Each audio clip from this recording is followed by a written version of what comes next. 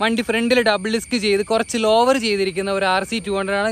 ഈ ഹാൻഡിൽ ബാറിൻ്റെ ഇവിടെയുള്ള ഫോർക്ക് നിൽക്കുന്നുണ്ടോ, ഇതിന് ഈ ഒരു ഗ്യാപ്പ് കോർണർ ചെയ്യാൻ കുറച്ചും കൂടി നല്ല അടിപൊളിയായിട്ടുണ്ട്. നടുവേന ഇച്ചിരി കൂടി കൂടും. Hey hello guys, welcome back to my YouTube channel റിവോക്കേറ്റ് vlogs. Autonomy is an illusion.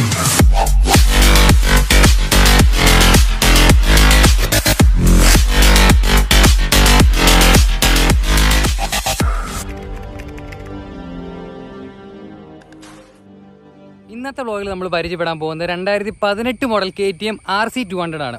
ഈ RCക്ക് ഒരു ചെറിയൊരു പ്രത്യേകതയുണ്ട്. ഇതാ വണ്ടി കണ്ടോ, വണ്ടി ഫ്രണ്ടിൽ ഡബിൾ ഡിസ്ക് ചെയ്ത് കുറച്ച് ലോവർ ചെയ്തിരിക്കുന്ന ഒരു RC200 ആണ് ഇന്നത്തെ വ്ലോഗിൽ നമ്മൾ പരിചയപ്പെടാൻ പോകുന്നത്.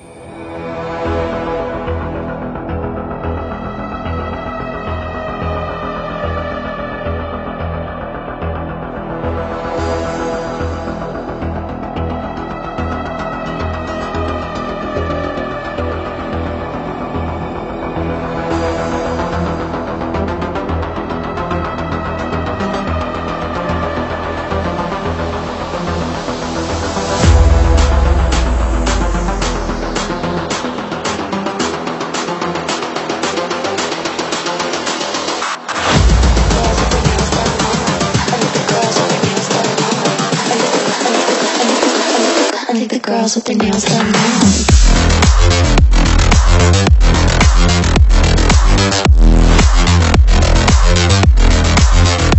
Girls with their nails done. KTM RC series എന്ന് പറയുന്നത് വളരെയധികം ഫാൻ ബേസ് കിട്ടിയിട്ടുള്ള ഒരു ബൈക്ക് തന്നെയാണ്. ഇന്ത്യൻ മാർക്കറ്റിൽ ഇന്ന് കിട്ടാവുന്നതിൽ വെച്ചിട്ട് ഒരു entry level super sport bike എന്ന് പറയാൻ തന്നെ പറ്റിയ ഒരു വണ്ടി തന്നെയാണ് KTM RC200.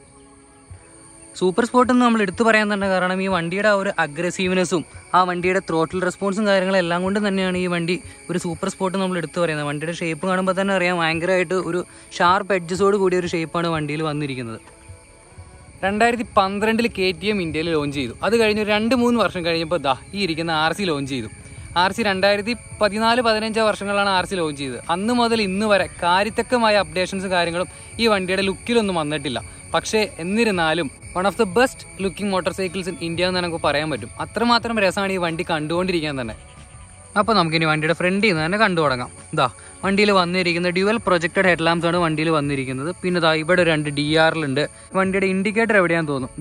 ഈ കാണുന്നതാണ് വണ്ടിയുടെ ഇൻഡിക്കേറ്റേഴ്സ്. മിററിന്റെ ഒപ്പം തന്നെയാണ് ഇതിന്റെ ഇൻഡിക്കേറ്റേഴ്സ് വരുന്നത്. മിറർ ഊരി വെച്ച് കഴിഞ്ഞ് കഴിഞ്ഞാൽ വണ്ടിയുടെ ഇൻഡിക്കേറ്റേഴ്സ് അവിടെ ഉണ്ടാവില്ല. പിന്നെ ഇവിടെ നോക്കുവാണെങ്കിൽ KTM-ന്റെ ഒരു ചെറിയ ബാഡ്ജിങ് ഇവിടെ കാണാൻ പറ്റും. അവിടെ നിന്ന് പിന്നെ നമ്മൾ നേരെ വണ്ടിയുടെ ഫ്രണ്ടിലെ ടയറിലേക്ക് നോക്കുവാണെങ്കിൽ 17 ഇഞ്ച് അലോയ്സ് ആണ് വണ്ടിയിൽ വന്നിരിക്കുന്നത്. പിന്നെ വണ്ടിയുടെ ബ്രേക്സും കാര്യങ്ങളും ഫൈബറിന്റെ ബ്രേക്ക് സിസ്റ്റം ആണ് വന്നിരിക്കുന്നത്. ഈ വണ്ടിയിൽ നിങ്ങൾ ശ്രദ്ധിച്ചോന്നറിയില്ല, വണ്ടി ഡ്യുവൽ ഡിസ്ക് ചെയ്തിരിക്കുന്നതാണ് ഈ വണ്ടി. ഈ സൈഡിൽ എങ്ങനെയാണോ അതുപോലെ തന്നെയാണ് ഈ സൈഡിലും വന്നിരിക്കുന്നത്. ഫൈബറിന്റെ തന്നെ ബ്രേക്കിംഗ് തന്നെയാണ് ഈ സൈഡിലും ചെയ്തിരിക്കുന്നത്.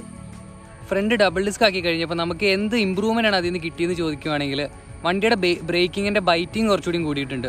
അത്യാവശ്യം നല്ലൊരു ബ്രേക്കിംഗ് നല്ല രീതിയിൽ ഇമ്പ്രൂവ് ആയിട്ടുണ്ട് വണ്ടിയുടെ. പിന്നെ ഈ ഒരു സംഭവം നമുക്ക് കടയിൽ നിന്ന് മേടിക്കാൻ പറ്റില്ല. ഇത് ഫ്രണ്ട് ഗോകുലും അവൻ്റെ കസിനും കൂടി ചേർന്ന് ഉണ്ടാക്കിയെടുത്താണ് സംഭവം. 300 mm ഡ്യുവൽ ഡിസ്ക്കാണ് വണ്ടിയുടെ ഫ്രണ്ടിൽ വന്നിരിക്കുന്നത്. അവിടെ നിന്ന് നമ്മുടെ വണ്ടിയുടെ സസ്പെൻഷൻ നോക്കുവാണെങ്കിൽ WP-യുടെ അപ്സൈഡ് ഡൗൺ ഫോർക്കാണ് വണ്ടിയിൽ വന്നിരിക്കുന്നത്. പിന്നെ നമ്മുടെ സൈഡിലെ ഫെയറിംഗ് നോക്കുവാണെങ്കിൽ 2018 മോഡൽ KTM RC200-ന്റെ ഗ്രാഫിക്സ് തന്നെയാണ് വണ്ടിയുടെ സൈഡിലെ ഫെയറിങ്ങിൽ വന്നിരിക്കുന്നത്.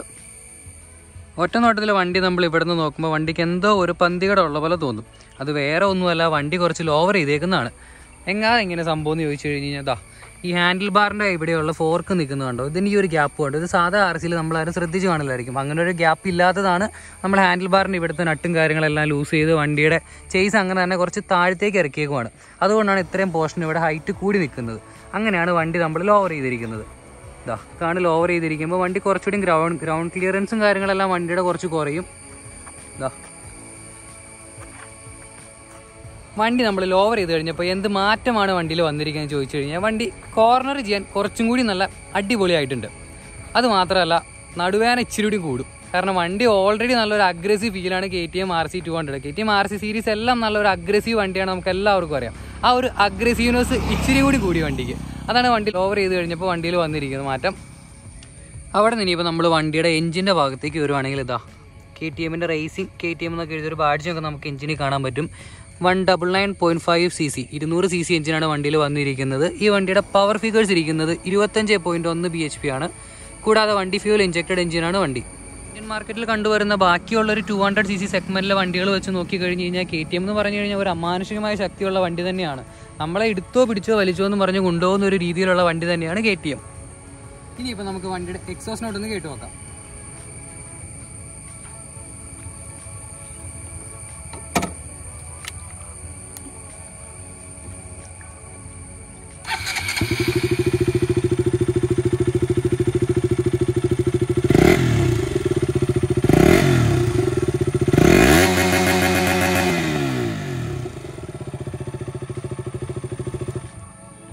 അപ്പോൾ ഗൈസ് അതാണ് വണ്ടിയുടെ എക്സോസ്റ്റും കാര്യങ്ങളെല്ലാം. ഇനിയിപ്പോൾ നമ്മൾ വണ്ടിയുടെ സ്വിച്ചസിലേക്ക് നോക്കുവാണെങ്കിൽ അത്യാവശ്യം ബേസിക് ആയിട്ടുള്ള സ്വിച്ചസ് തന്നെയാണ് വണ്ടിയിൽ വന്നിരിക്കുന്നത്. ഇവിടെ സ്റ്റാർട്ടറും കാര്യങ്ങളും വന്നിട്ടുണ്ട്, കിൽ സ്വിച്ച് വന്നിട്ടുണ്ട്, പിന്നെ ഹെഡ്ലൈറ്റിന് സ്വിച്ച് ഒന്നുമില്ല. വണ്ടി BS4 ആയതുകൊണ്ടാണ് ഹെഡ്ലൈറ്റിൻ്റെ സ്വിച്ച് ഒന്നും കാണാത്തത്.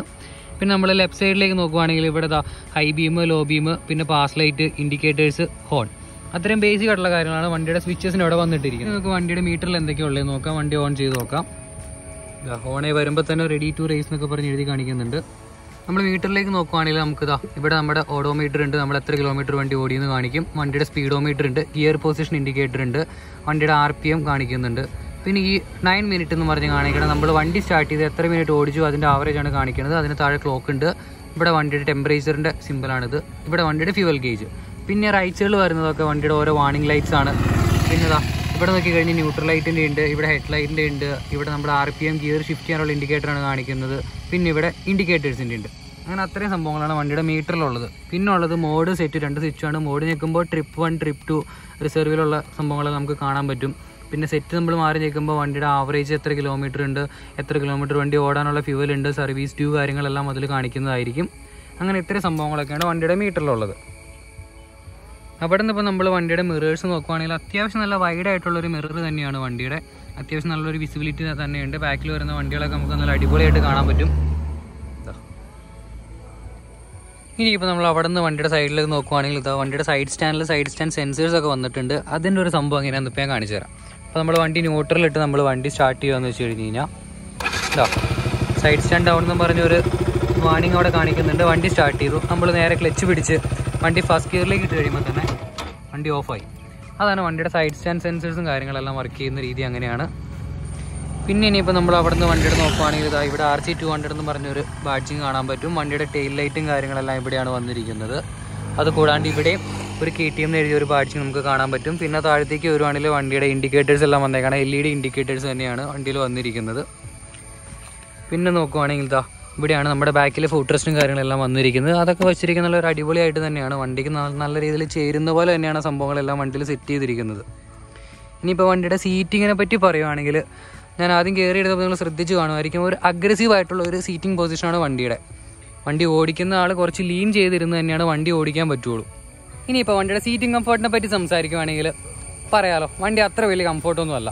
കാരണം ഈ ഒരു seating position clip on handle bars വെച്ച് നമ്മൾ നീ ഡൗൺ ചെയ്തിരുന്ന വണ്ടി ഓടിക്കുമ്പോൾ നമുക്ക് നല്ല രീതിയിൽ നടുവേദന എടുക്കാൻ ചാൻസ് ഉണ്ട്. അത് ഏറ്റവും കൂടുതൽ നമുക്ക് ഇടുന്ന ലോങ് റൈഡ്സ് പോകുമ്പോഴാണ്. പിന്നീട് വണ്ടി ഓടിച്ച് കുറച്ചധികം വണ്ടി ഓടിച്ചു കഴിഞ്ഞാൽ നമ്മൾ വണ്ടിയായിട്ട് സിങ്ക് ആവും. വണ്ടിയായിട്ട് സിങ്ക് ആയി കഴിഞ്ഞ് കഴിഞ്ഞാൽ പിന്നെ നമുക്ക് ആ ഒരു നടുവേദനയൊന്നും അത്ര കാര്യമായിട്ട് ഫീൽ ആവില്ല. അതാണ് വണ്ടിയുടെ റൈഡിങ് സീറ്റിൻ്റെ പ്രത്യേകത. ഇനിയിപ്പോൾ നമ്മൾ വണ്ടിയുടെ പില്ലിയൻ സീറ്റിലേക്ക് നോക്കുവാണെങ്കിൽ പില്ലിയൻ സീറ്റ് കണ്ടു കഴിയുമ്പോൾ നമുക്കിത് സീറ്റ് തന്നെയാണോ എന്ന് നമുക്കൊരു ഡൗട്ട് അടിക്കുന്ന പോലെയാണ് ഇതിൻ്റെ സീറ്റ് ഇരിക്കുന്നത്. ഇതാണ് ഇതിൻ്റെ പില്ലിയൻ സീറ്റ്. നല്ല ഹാർഡാണ് സീറ്റ്. അപ്പോൾ പിന്നെ സീറ്റിൻ്റെ കംഫർട്ടിനെ പറ്റി ഞാൻ പിന്നെ പ്രത്യേകിച്ച് പറയേണ്ട ആവശ്യമില്ല എന്ന് മനസ്സിലായി കാണുമായിരിക്കുമല്ലോ. എന്തെങ്കിലും ഒരു അത്യാവശ്യത്തിന് ഒരാളെ ബാക്കിലിരുത്തി കൊണ്ടുപോകണം എന്നൊരാവശ്യമാണെങ്കിൽ സീറ്റ് നമുക്ക് ഉപയോഗിക്കാം. അതല്ലാണ്ട് ലോങ് റൈഡ്സിനൊക്കെ ബാക്കിൽ ഒരാളെ ഇരുത്തി കൊണ്ട് പോകാമെന്ന് വെച്ച് കഴിഞ്ഞാൽ അത് നല്ലൊരു ബുദ്ധിമുട്ട് തന്നെയായിരിക്കും ഈ ഒരു സീറ്റിലിരുന്ന് പോവുക എന്നുള്ളൊരു ടാസ്ക്. അവിടെ നിന്ന് നമ്മളിനി വണ്ടിയുടെ ബാക്കിലെ സസ്പെൻഷൻ നോക്കുവാണെങ്കിൽ പ്രീലോഡ് അഡ്ജസ്റ്റബിൾ ആയിട്ടുള്ള മോണോഷോക്ക് സസ്പെൻഷനാണ് വണ്ടിയുടെ ബാക്കിൽ വന്നിരിക്കുന്നത്. പിന്നെ വണ്ടിയുടെ ബാക്കിലെ ഡിസ്ക് ബ്രേക്സ് നോക്കുവാണെങ്കിൽ 230mm ഡിസ്ക് ബ്രേക്സ് ആണ്. ബൈബറിൻ്റെ തന്നെ ബ്രേക്സ് ആണ് വണ്ടിയിൽ വന്നിരിക്കുന്നത്. ബ്രംബോയുടെ ഒരു കുഞ്ഞിനെ വിളിക്കാട്ടോ നമുക്ക് ബൈബറിനെ. അവിടെ നിന്ന് നമ്മൾ വണ്ടിയുടെ ഫ്യൂൽ ടാങ്ക് നോക്കുവാണെങ്കിൽ വണ്ടിക്ക് ഒരു അത്യാവശ്യം നല്ലൊരു ഫ്യൂൽ ടാങ്കിനാണ് വണ്ടിയിൽ വന്നിരിക്കുന്നത്. 9.8 ലിറ്റേഴ്സാണ് ഇതിൻ്റെ ഫ്യൂൽ ടാങ്ക് കപ്പാസിറ്റി എന്ന് പറയുന്നത്. ഇനിയിപ്പോൾ വണ്ടിയുടെ മൈലേജും കാര്യങ്ങളും നമ്മൾ സംസാരിക്കുകയാണെങ്കിൽ വണ്ടിക്ക് ഒരു ആവറേജ് 30-35 കിലോമീറ്റർ മൈലേജ് കിട്ടുള്ളൂ എന്നാണ് കമ്പനി പറയുന്നത്. പക്ഷേ നമ്മൾ ഈ വണ്ടി ഓടിക്കേണ്ട രീതിയിൽ ഓടിച്ചു കഴിഞ്ഞാൽ ഹൈവേയിലൊക്കെ വേണ്ടി നല്ല അടിപൊളി മൈലേജ് നമുക്ക് കിട്ടും. ഈ വണ്ടി ഇപ്പോൾ നമുക്ക് കിട്ടിക്കൊണ്ടിരിക്കുന്ന മൈലേജ് 45 കിലോമീറ്ററാണ് ഹൈവേയിൽ നമുക്ക് കിട്ടിക്കൊണ്ടിരിക്കുന്ന ഒരു മൈലേജ്. പിന്നെ KTMൻ്റെ ഒരു സ്വീറ്റ് സ്പോട്ട് എന്ന് പറയുവാണെങ്കിൽ അത് 6ാമത്തെ ഗിയറിൽ 6000 RPM വണ്ടി ഓടിക്കുകയാണെങ്കിൽ ആ ഒരു സ്പീഡിൽ പോയിക്കൊണ്ടിരുന്ന് കഴിഞ്ഞാൽ വണ്ടി നല്ല ബെസ്റ്റ് മൈലേജ് കിട്ടുമെന്നാണ് പറയുന്നത്. ഇനിയിപ്പോൾ നമ്മൾ വണ്ടിയുടെ സർവീസും കാര്യങ്ങളും ചോദിക്കുകയാണെങ്കിൽ നമ്മൾ വണ്ടി സർവീസ് ചെയ്യുന്നത് 7500 കിലോമീറ്ററിലാണ് വണ്ടിയുടെ സർവീസ് വരുന്നത്. സർവീസ് എന്ന് പറയുമ്പോൾ ഒരു 7500 കിലോമീറ്ററിൽ ഒരു 3000 2500 ആ റേഞ്ചിലാണ് ഇതിൻ്റെ സർവീസ് കോസ്റ്റ് ഒക്കെ നിൽക്കുന്നത്. സാമാന്യം തരക്കേടില്ലാത്ത സർവീസ് കോസ്റ്റ് ഒക്കെയാണ് വണ്ടിയിൽ വന്നിരിക്കുന്നത്. വണ്ടിയുടെ സ്പെയർ പാർട്സും കാര്യങ്ങളൊക്കെ അവൈലബിൾ ആണെന്ന് ചോദിച്ചു കഴിഞ്ഞ് കഴിഞ്ഞാൽ ഇപ്പോൾ അത്യാവശ്യം എല്ലായിടത്തും തന്നെ KTMന്റെ ഷോറൂം ഓപ്പൺ ആയി തുടങ്ങി. അപ്പോൾ അതുകൊണ്ട് തന്നെ എല്ലായിടത്തും തന്നെ സർവീസും ഉണ്ട്. അപ്പോൾ വണ്ടിയുടെ സ്പെയർ പാർട്സും കാര്യങ്ങളെല്ലാം നമുക്ക് ഷോറൂമുകളിൽ നിന്ന് കിട്ടുന്നതായിരിക്കും. അതുകൊണ്ട് വലിയ കഷ്ടപ്പാടൊന്നുമില്ല വണ്ടിയുടെ സ്പെയർ പാർട്സ് കണ്ടുപിടിക്കാനായിട്ട്. ഇനിയിപ്പോൾ വണ്ടി ഒരു ബിഗിനർ ഫ്രണ്ട്ലി വണ്ടിയാണെന്ന് ചോദിച്ചു കഴിഞ്ഞാൽ ഞാൻ പറയും KTM ഒരിക്കലും ഒരു ബിഗിനർ ഫ്രണ്ട്ലി വണ്ടിയല്ല. ഞാൻ ഇതിനു മുന്നേ ചെയ്ത എൻ്റെ ഡ്യൂക്കിൻ്റെ റിവ്യൂവിൽ ഞാൻ പറഞ്ഞിട്ടുണ്ടായിരുന്നു, ഒരു 100 അല്ലെങ്കിൽ ഒരു 150cc സെഗ്മെൻറ്റിലുള്ളൊരു വണ്ടി ഓടിച്ചിട്ട് നമ്മൾ ഒരു KTMലേക്ക് അപ്ഗ്രേഡ് ചെയ്യുന്നതായിരിക്കും എപ്പോഴും നല്ലത്. എൻ്റെ ഫ്രണ്ട് ഗോകുലിൻ്റെ വണ്ടിയാണ്. ഞാൻ അവൻ്റെ ഇൻസ്റ്റാഗ്രാം ലിങ്കും കാര്യങ്ങളും ഡിസ്ക്രിപ്ഷനിൽ ഇടുന്നുണ്ട്. അപ്പോൾ ഈ വണ്ടി ഡബിൾ ഡിസ്ക് ചെയ്തതിൻ്റെ കാര്യങ്ങളും വണ്ടിയിൽ ഓവർ ചെയ്തതിൻ്റെ കാര്യങ്ങളൊക്കെ എന്തെങ്കിലും ഡൗട്ട് ഉണ്ടെങ്കിൽ നിങ്ങൾക്ക് അവനെ കോൺടാക്ട് ചെയ്ത് അവനോട് തന്നെ ചോദിക്കാവുന്നതാണ്. അപ്പോൾ ഇതൊക്കെയായിരുന്നു ഇന്നത്തെ വ്ളോഗ്. ഇന്നത്തെ ഈ ചെറിയ വ്ളോഗ് നിങ്ങൾക്ക് ഇഷ്ടപ്പെട്ടെന്ന് വിചാരിക്കുന്നു. വീഡിയോ ഇഷ്ടപ്പെട്ടെങ്കിൽ ലൈക്ക് ചെയ്യാൻ മറക്കരുത്. ബൈ.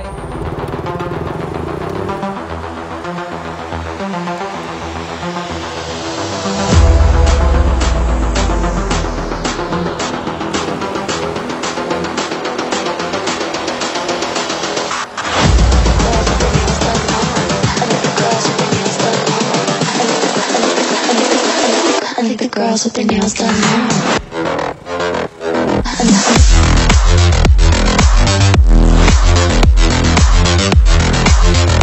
Girls with their